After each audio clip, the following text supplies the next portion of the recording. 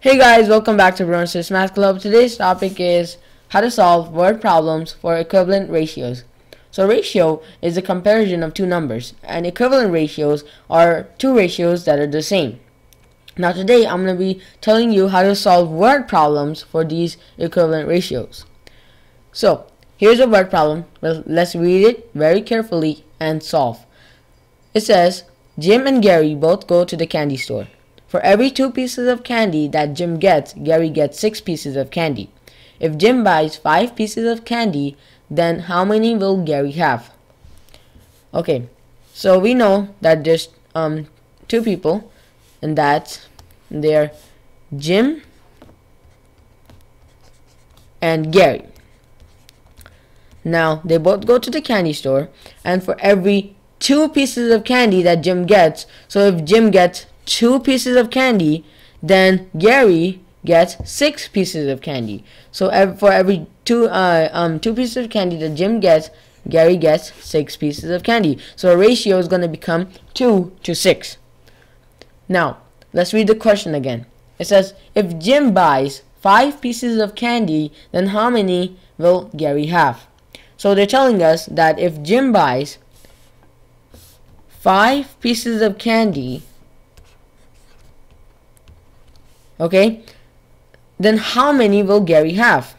Okay, so we don't know how many pieces of candy that Gary has now, but we do know how many pieces of candy Jim has, so we can use that. Okay, so first we have to make the ratios into fraction form. 2 to 6 will become 2 over 6, and 5 to amount that we don't know will become 5 over a. The a represents, which is a variable that represents the amount we don't know. Okay, so now we have to cross multiply these 2 fractions. I'm going to cross multiply 2 by a, and then I'm going to cross multiply 6 by 5. 2 times a gives us 2a, and 6 times 5 gives us 30.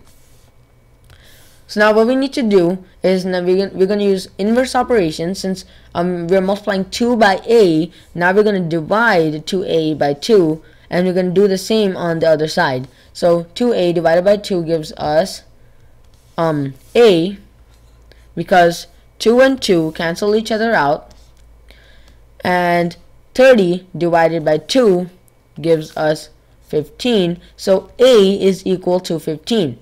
So now the amount that we don't know, which we represented as the variable a, now we know is the number 15.